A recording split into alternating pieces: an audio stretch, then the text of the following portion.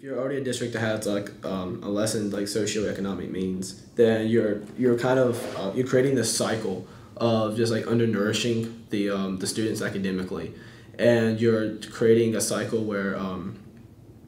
you're looking at trying to think of a better way to say it.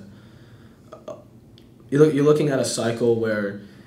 kids who didn't have an opportunity growing up have kids who live in the same area and they didn't have an opportunity, and it just continues on and on. Whereas if you're from an area where your parents went to college, or if you're in an area where they have the means to provide more programs in schools,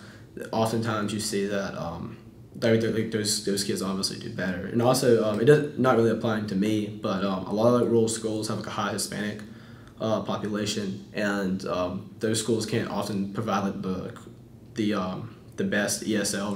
resources, and I think that's like very important to sort of like integrate those kids into a school system and make them feel like they belong and like their needs are being met.